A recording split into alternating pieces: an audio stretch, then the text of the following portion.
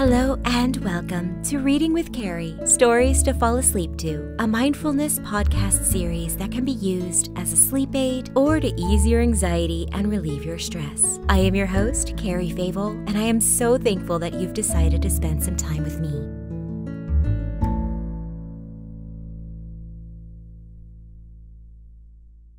Today's episode is themed on Aquarius, whose sign is the water bearer. Aquariuses are born between January 20th and February 18th. My sister, who goes by Fel Harbor online, is an Aquarius. Aquarius people are advanced, self-reliant, clever, exceptional, and optimistic. Air is their elemental sign.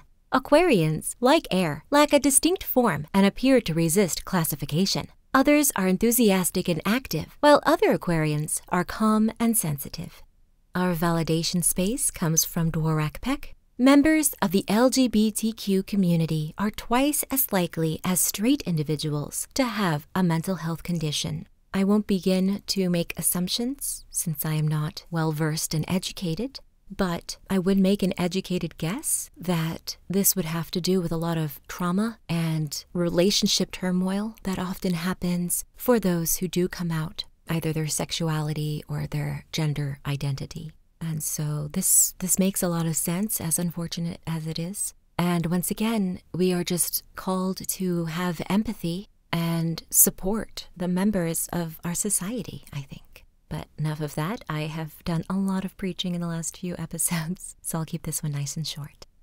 But first, as always, let's start with a brief mindfulness meditation. Close your eyes and take a posture that is relaxed, taking care to keep your back and neck in alignment. As you get situated, really notice your body, feeling the weight of your body on the chair, the bed, the floor, or wherever you may be in this moment. Notice the position of your feet and any sensations you can feel with them. Locate your legs and the blunt pressure on whatever seat you are on. Feel any sensations in your arms and make sure your shoulders are soft. Where are your hands resting? What are they feeling? Acknowledge any tension that you feel in your muscles and allow your body to express itself, being present in the moment. Just be aware of the tension or whatever may be happening in your body. Simply note the communication with a simple thought of, I hear you, that's how it is right now. Bring your focus to your breath, but don't alter it in any way. Just feel your body's natural rhythm as you inhale and exhale. Feel the oxygen enter your lungs, that slight hitch between inhale and exhale, and the sensation of the air exiting your lungs with another micro moment between breaths. Let's extend our awareness to our mind. What thoughts or feelings or perceptions are present right now? Again, we are just noting these thoughts and feelings in this moment. Don't try to push or shut down any sense of discomfort or unpleasant feelings, but don't dwell on them either. Simply validate them with a simple acknowledgement, such as, that's okay, that's how it is right now. Keeping the connection you have with your body, reach your hands above your head, stretching your arms. Tense up the muscles as you breathe in and hold them in place for just a moment. And now, as you release the breath, relax your muscles and place your arms back to where they were resting comfortably before. Let's repeat this once more. Raising your hands above your head, tense your muscles in your arms and shoulders as you breathe in and hold the position as you hold your breath for just a short count of 4. Then release your breath as you release your muscles and rest your arms back to where they were. Now focus back to your breathing and notice how you can relax by taking slow, deep breaths in and releasing your breath slowly out. Breathe in, hold your breath, and breathe out slowly. Breathe in and out. Keep breathing deeply, gently, and slowly. Now notice your whole body as being present. Be aware of every part at once, as best you can, as you continue to softly and deeply breathe in and out. If you are preparing yourself for bed, continue to breathe in and out, and just listen to my voice, but do not follow. If you need to ready yourself to get back to your day, then let us now widen our spatial awareness by using our other senses. What sounds do you hear in the room other than my voice? Are there any smells you can recognize? Feel the item on which you are resting with all of your body and imagine it in your mind. Try to picture it as accurately as you can without opening your eyes just yet. And now, take a deep breath in on an inhale of 4. Hold your breath for a count of 4. And on an audible sigh, release your breath as you open your eyes and fully come back. And now, here's the story. I took on this idea of theming our season 3 of this podcast around zodiac signs as a creative way to find stories and legends and fairy tales and fables and folklores that we might not necessarily already know. We are in episode 96? And so that's a lot of fairy tales. And I know not all of those, especially at the beginning first seasons, really had stories. But I would definitely say I have at least read 80 stories, and most of them are the ones that are well known. So when I came to Water Bearer, kind of like when I came to Virgin, I found that there are stories lacking. Water Bearer seems so very specific.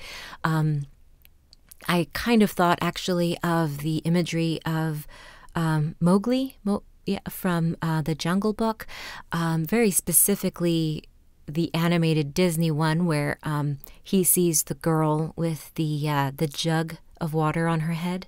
That's what I envisioned, ironically at first. And I couldn't find anything that was a short story that had that element. However, I did find someone wrote, literally it is called Aquarius the Water Bearer, a myth based on the original Greek legend. So that is the story that we are reading today. Aquarius, the Water Bearer, a myth based on the original Greek legend.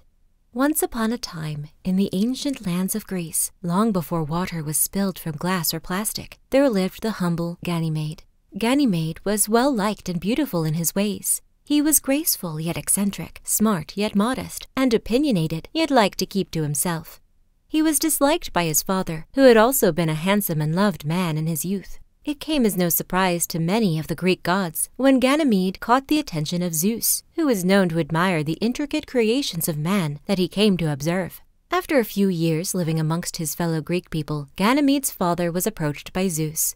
Zeus quickly offered the boy's father an unfathomable number of horses in exchange for the boy. Ganymede's father cackled to himself as he would have traded his son for a cup of wine. Again, it came as no surprise to the gods when Ganymede was then met by Zeus, disguised in the form of a stunning bird, to be swept away. Ganymede was so used to all the attention he received about his looks that he felt a strange wave of relief upon viewing something more beautiful and unique than himself. Of course, Ganymede had heard of Zeus and his abilities to turn into other things. And while he suspected something was strange about this creature that he had never seen nor heard of during his studies, he climbed on the bird's back as it knelt and gestured towards him. Ganymede's suspicions, however, were confirmed when the bird began to fly straight towards the heavens of Olympus. Upon entering these heavens, Ganymede was immediately set to work by Zeus. Ganymede's movements were so graceful, however, that Zeus thought it would be disgraceful to have Ganymede doing any hard labor. So Zeus asked that the boy bear the water for all gods in heavens. Day after day, Ganymede poured wine, juice, and water for all those that invited him, and didn't mind the time he was allowed to rest and be leisurely amongst the great Greek gods. One day, as Ganymede was pouring an unusually large amphora of wine for the queen of the gods, Hera, he noticed a plot of land underneath her room that boasted many horses galloping within a gated ring. He recognized the house as his wicked father's and sought immediate revenge on all who had betrayed him. He took the amphora and began to pour the liquid down onto the land.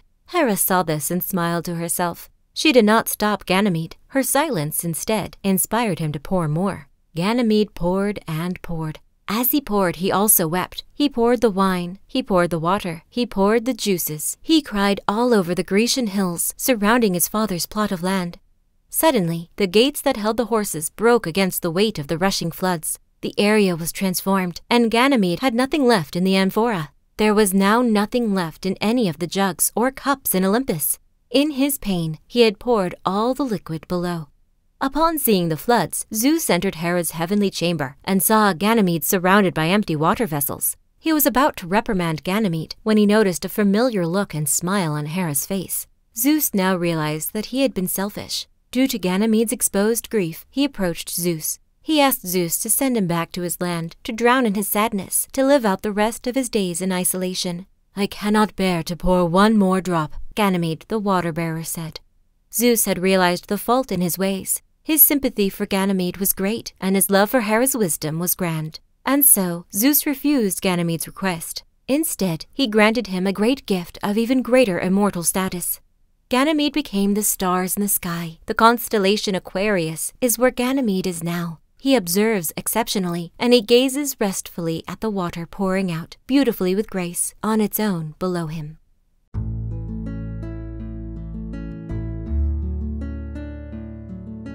Thank you for listening. If you would like to support this podcast and become a sponsor, you will find an Etsy link in the description below. Thank you for your consideration. I welcome you back anytime you may need to hear a comforting voice or a familiar bedtime story.